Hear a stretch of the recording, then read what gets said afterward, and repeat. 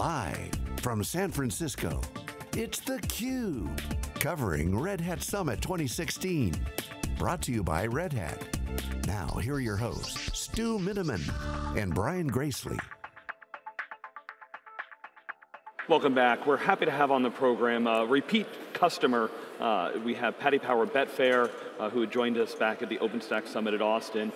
Richard Haigh, who's the head of delivery enablement, and he's brought along this time Steve Armstrong, who's principal automation engineer. Gentlemen, thanks so much for joining us. Thanks for having us again.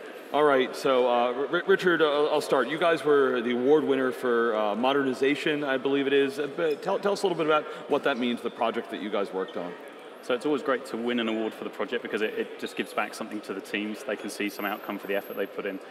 The Innovation Award for Modernization is quite special as well. To win something for innovation is always great as well. It kind of not gives some validity, but it gives a real nice feeling for the work that's gone into some of the tech that maybe other people haven't looked at or haven't done before.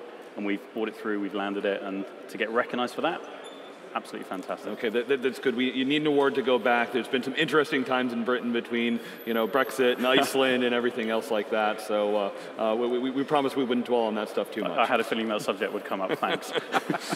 All right, so Steve, you're on the more technical side. Could bring us, unpack for us a little bit some of the decision criteria you were going through and what led you to the architecture that you built. So we were really just looking for something that had open source at the heart of it. We didn't really want to get stuck with proprietary software.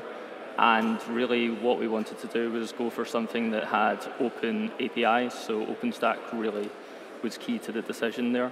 What we didn't want to do was write our orchestration, our technical orchestration to deploy our applications completely around basically something that could go out of date if a vendor changed an API, so that was quite key for us.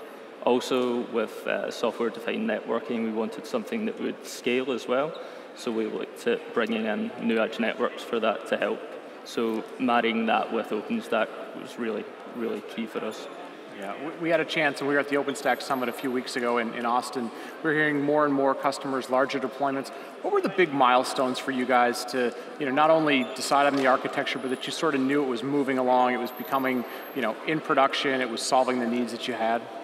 I think we basically looked at some of the other customers that were implementing OpenStack at the time, and we were looking for other reference cases as well. So I think we found some other customers that had a similar stack to us and were looking to do a similar thing. But really we just wanted something that was key and open and basically had open source at the heart of it. So yeah. I think OpenStack was really giving that kind of AWS-like ability for the private cloud. Right. Yeah. So, Richard, I'm wondering, you got to go to the OpenStack show down in Austin, you're here at Red Hat Summit. Can you kind of give us a little compare and contrast what you saw of just the shows themselves, the community, and what your weeks have been like? Yeah, so for sure, this show is a bit more focused on, of course, the Red Hat suite and some of their customers. The Summit in Austin was, I guess, a slightly larger community-based event. I think they've both been very good events. I always like coming to these because you get to meet other users of that technology. And in fact, it's quite often the chats that you have with those other users around some of their problems and how they've solved them that end up being the most of value. So both very good shows, both in the US. It's been very nice to come back again. I would definitely recommend either of them for customers, for other customers of Red Hat or for people looking at some of those OpenStack community projects. Yeah, you were telling us off camera, we were talking earlier, you said that you've had a number of sort of community-based meetings while you've been here, meeting with other customers, other people using RDO. Talk about what are those conversations, what's going on in those conversations, what are you learning from each other, how do they structure them so that you're all getting value out of those meetings? So a lot of them are great because if you rewind a year ago when we were looking for what would be this next generation of infrastructure, there was a lot of concern around, is OpenStack ready? Is it ready for the enterprise? Is it ready to be used in anger? Would you put the crown jewels on it and actually run production? And actually to come back a year later and start talking to some of these customers who a year ago were at the same point of the journey that we were, and all of us in that space of that year have come back and said, yeah, it is. We're running production workload on this. We've got our tool chains aligned up to it. We've done upgrades of the software that we're using. And it really does, it looks and it feels and it runs as a production-ready piece of software. So to come back and have those conversations has been absolutely fantastic. And okay, to also look back at some of the little problems we've had and to share some of the issues is helpful both ways because we may come across something we haven't seen yet, at least we know what to look out for. So it's a really valuable use of our time for that. Yeah. Yeah, Steve, any classes or demos that you've been digging into while you're at the show? What kind of key takeaways have you had? Well, I went to one of the 000 ones, which is the upstream project for Red Hat Director, which is the installer. Today, that was very good because it was looking at lessons learned and performance tuning that you could actually do to Director. We'd hit some of those issues when we were actually working on scaling out the infrastructure only a couple of weeks ago. So if only that session had been a bit earlier, we could have probably avoided some of those things. But to be honest, it's just coming to these events and learning and sharing information with other open source users that's really, really great. Yeah. You know, we talked a little bit the last time. You guys have a fairly dynamic environment. I mean, you're dealing with gaming.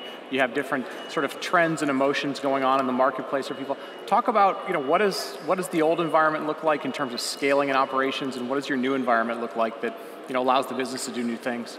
I think the previous environment was very static, so servers were long-lived. Basically, virtual machines would be deployed and just left. And then they would be catered for. Basically, you would do in-place patching. With this new environment, we've moved towards an immutable model where you basically destroy the previous release, bring up the new release, roll it onto the load balancer. That's really the model that we went to. So it's more dynamic, and you can essentially scale up and scale down as the teams require.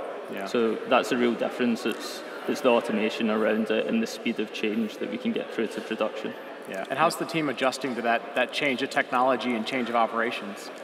I think one of the main things for them is just getting used to the point where they don't actually have to wait on a ticket.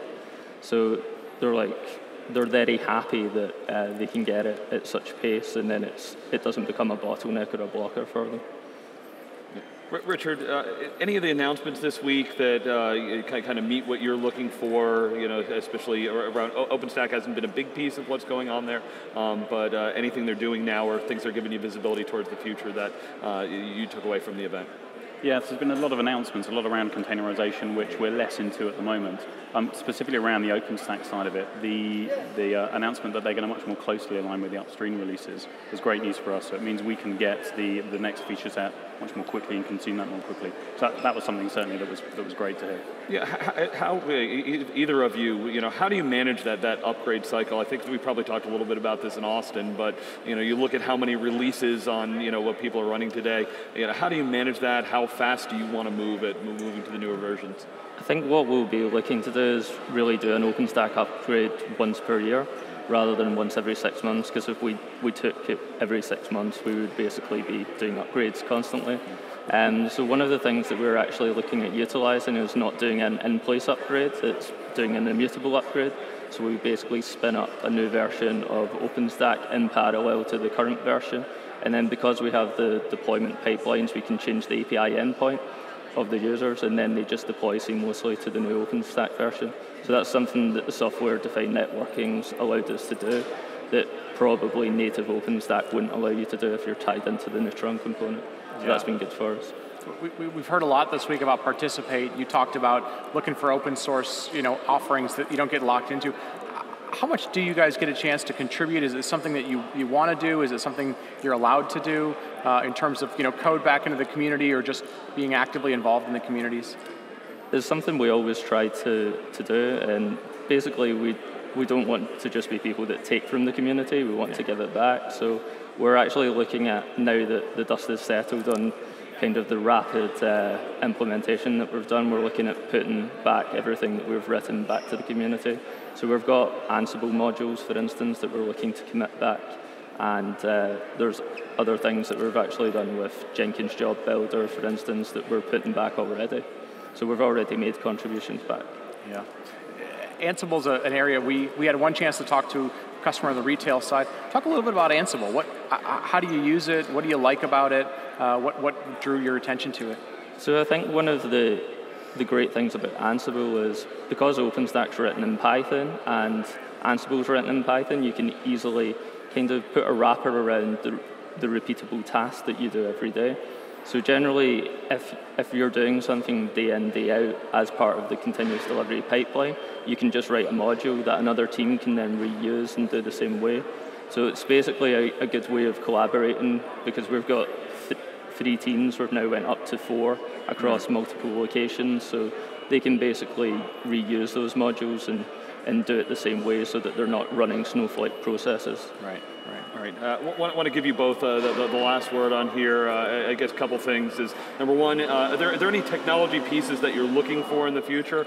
Number two, is the Olympics going to cause a big spike in your activity, or anything else from kind of the gaming gambling side? Wimbledon, the Open Championship, all the typical things. Will we rejoin Europe, leave Europe again? Yeah, exactly. I think the Olympics sure will be a great opportunity for us again, and drive some customers to the site. In terms of announcements coming up, I think working with the Ironic project later in this year, I think is going to certainly be of interest, and certainly amongst the vendors we're working with, that's something we're spending a fair amount of time talking around. Yeah, we just really want to give our delivery teams a choice, because they're deploying virtual machines at the moment. We want to be able to cater for bare metal, or later on containers as well, so that they can choose, because there's no one size fits all. Sure. All right, well, it always feels like a sure bet when we've got Paddy Power Betfair on the program. Thanks so much for joining us. We'll be back with more coverage here from Red Hat Summit 2016. You're watching theCUBE.